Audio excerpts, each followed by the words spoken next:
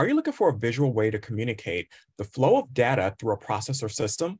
If so, check out this comprehensive tutorial on data flow diagrams. Hey Doc Squad, Dr. White here with the Business Analysis Doctor. Today, I'm giving you a comprehensive tutorial on data flow diagrams. But before we get started, if you want more business analysis tips and training, be sure to subscribe to the page and turn on the notification bell. With that said, let's get started. Data flow diagrams are useful for illustrating a transaction and transformation-based system and for presenting the boundaries of that system. Now let's look at what you'll learn. We'll be discussing what a data flow diagram is, the data flow diagram notations, the main components of a data flow diagram, the levels and categories of a data flow diagram. Then we'll discuss data flow diagrams, rules and best practices. We'll take a look at some examples of data flow diagrams, and then we'll look at the different types of data flow diagrams. What is a data flow diagram?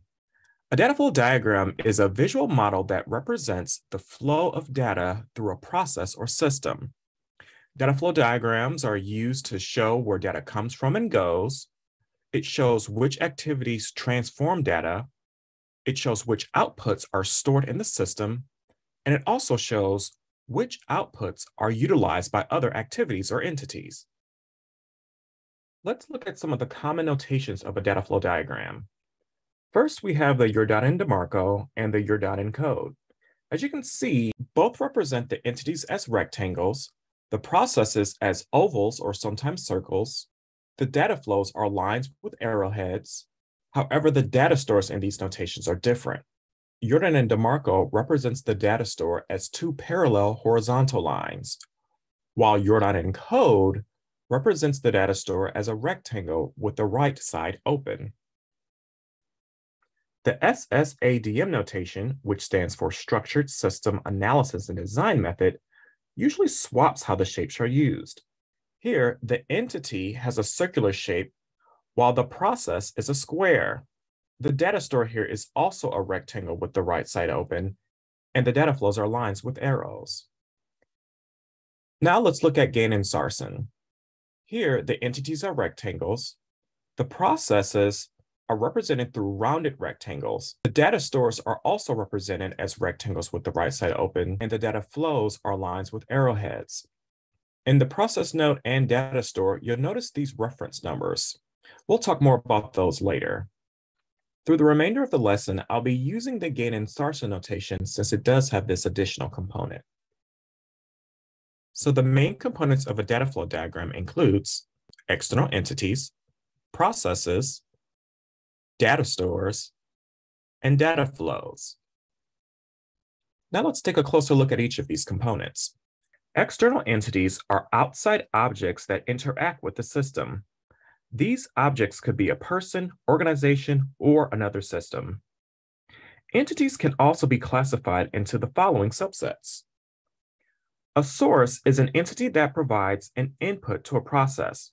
We'll see this when the entity inputs or sends data to a process in order to change it. Data flows point away from the source. A sink is an entity that is a destination for the process outputs. Data flow arrows point toward the sink. Also, an external entity can be both a source and a sink, and this can be identified when the data is flowing to and from that entity.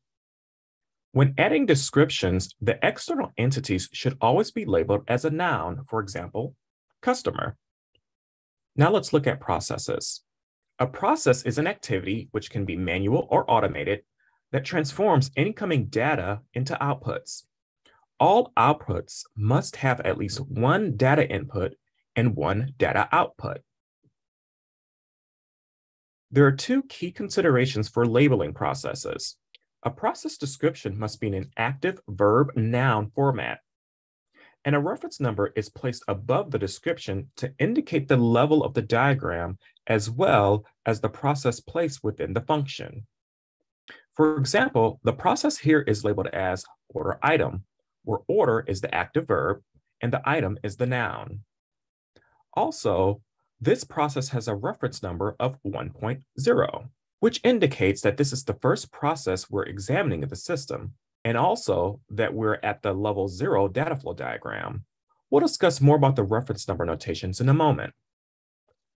Data stores model a repository for a collection of data at rest. Each data store must have inputs and output data flows. Data store labels must be a noun phrase, such as order details. The gain insertion notation also includes a unique identifier for the data store to distinguish the various data stores from one another, since there can be multiple within the same diagram. Now let's look at data flows. A data flow is the representation of data or information moving between external entities, processes, and data stores. Data flows will either be an input, an output, or both. Data flows are always labeled as nouns. For example, sales order. There are various levels of the data flow diagram, which are determined based on the level of detail needed to represent the data flow. The levels are facilitated through system decomposition. Now let's take a look at each one. The first level is the context diagram. The context diagram is the highest level diagram that represents the general function or boundaries of the entire system. It only contains one process node, which is process 0. This could be interpreted as 0 because here the node represents a system versus a process.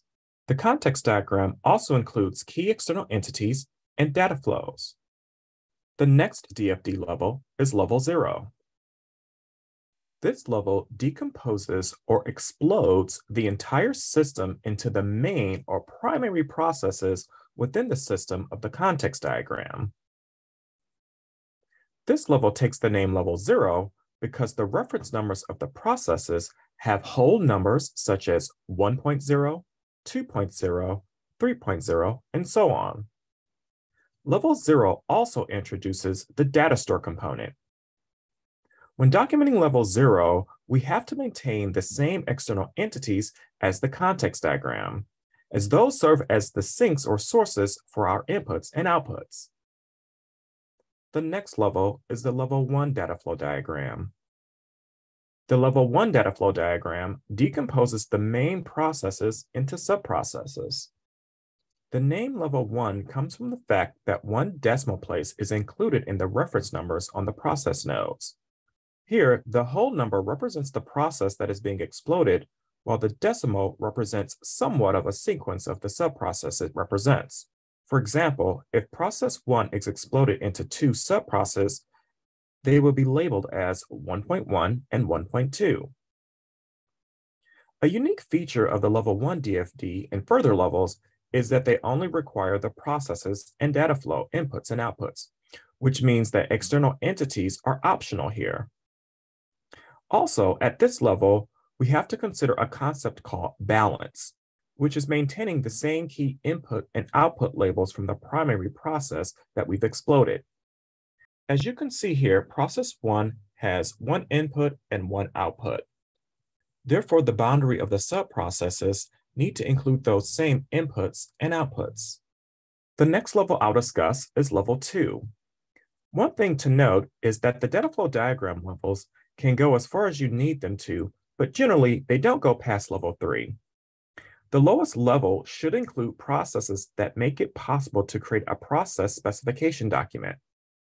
The level of detail that needs to be illustrated is only that which is required based on the complexity of the data and requirements. Now let's talk more about level 2. The level 2 DFD decomposes the subprocesses into more detailed activities. Now, most literature on DFDs doesn't refer to these as activities, but I think considering concepts such as system decomposition or business system hierarchies can help determine when an additional level of detail of the DFD may be required. Like the previous levels, level 2 takes on its name because now we're considering two decimal points in the reference number. The whole number represents the process. The first decimal represents the subprocess, while the second decimal represents the sequence of the activity. Here, we have to maintain the same inputs and outputs as the sub-process that we exploded. Now let's look at some data flow diagrams, rules, and best practices. First, data must not flow between two entities. Data flow must be from an entity to a process or a process to an entity. There can also be multiple data flows between one entity and a process.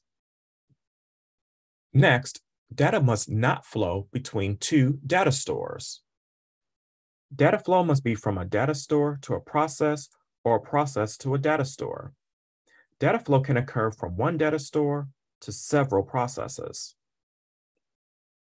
Next, data must not flow from an external entity directly to a data store. Data flow from an entity must be transformed by a process before going to data store and vice versa. A process must have both input and output data flows. Every process must have input data flows to process the data and an output data flow for the processed data. Next, a data store must also have both input and output data flows. Every data store must have an input data flow to store the data and an output data flow for the retrieval of the data. The next rule is the number of processes in a DFD should not exceed 12. Some literature states 6 or 9 as the maximum, but the idea is to maintain simplicity and clarity. And last but not least, all the processes must be linked to at least one data store or another process in the system. Now let's take a look at some examples of data flow diagrams. In this example here, I'll be using Amazon as our case study. We'll start with a simplified context diagram of purchasing products on Amazon. The primary process node is Amazon's system to purchase products. The external entities here are customer, vendor, and customer financial institution. The flow of data is that the customer inputs user credentials and a product query. Amazon then sends an availability request to the vendor, and the vendor provides an inventory status. Then Amazon checks the availability of funds from the customer's financial institution. If the funds are available, the financial institution sends a payment to Amazon. Then Amazon will send an order confirmation back to the customer. Now let's explode the purchase product system into a level 0 diagram. Theoretically, a system for purchasing a product on Amazon would include 4 primary processes: complete login 1.0, search products 2.0, manage shopping cart 3.0, and complete checkout process 4.0. Now that we have our 4 processes, we need to incorporate the same external entities and overall inputs from the context diagram. We'll also add our data stores and data flows that occur between the processes. So the flow of data here will be as follows. The customer inputs user credentials to the login process. Then the login process validates the login. The user details data store here then sends the user profile to the user interface, where the customer will search for the products by entering a product query. From there, a product availability request is sent to the vendor. The vendor provides an inventory status, which allows the customer to select the products that are available. The product selection gets sent to the shopping cart, and the total amount for the finalized order details are sent to the checkout page. Here, the customer selects a payment method. The payment method details are retrieved.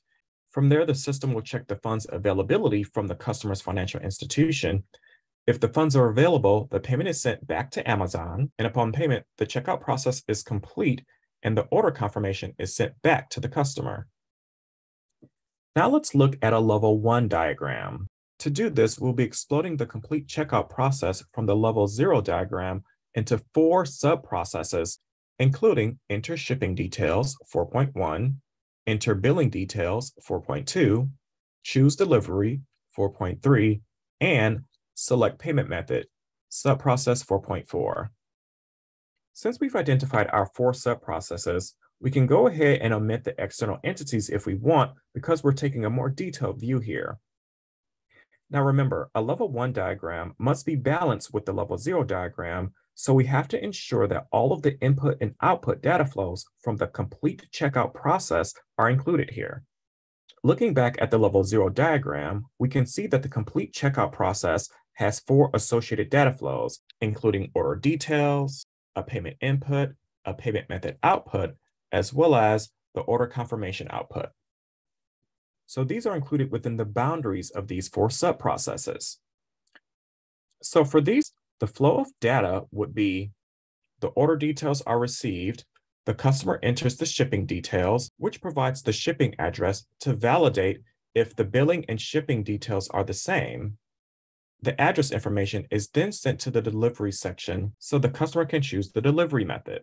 Based on the method chosen, the total cost details are calculated and sent to the payment screen where the customer enters the payment method, which is retrieved from the payment details on file. From there, the system will check the availability of funds. If the funds are available, the payment is sent back to Amazon. Upon receipt of the payment, the checkout process is complete and an order confirmation is sent back to the customer. Now let's discuss the 2 types of data flow diagrams. These are logical data flow diagrams and physical data flow diagrams.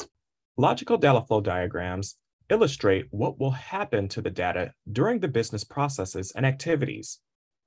Physical data flow diagrams illustrate how the data will move through the elements from a system perspective and how the physical structures will be implemented. To help delineate between logical and physical data flow diagrams, remember the following. Logical data flow diagrams focus on the business perspective. They illustrate what will happen. They focus on business operation goals, and a business analyst or a business system analyst usually creates this type of diagram. For the physical data flow diagram, the focus is on the system perspective. It illustrates how the data flow will happen. It facilitates the system implementation, and usually a developer or database analyst will create this type of diagram. When creating logical versus physical DFDs, you just need to adjust the perspective of what you're representing with the elements. For example, the main process node might be to complete a specific process, while in the physical DFD, that process node would represent the physical system in which the process occurs. To compare logical and physical DFDs, let's look at a simple context diagram from our Amazon example. Here, we have our customer providing user credentials in order to purchase a product, which is a process, and then a payment method is sent to a data store. Adding implementation references is done for processes, data flows, and data stores, but not external entities. Data flows may be forms, input screens, fields, records, or output reports. Data stores are generally tables in a database or files.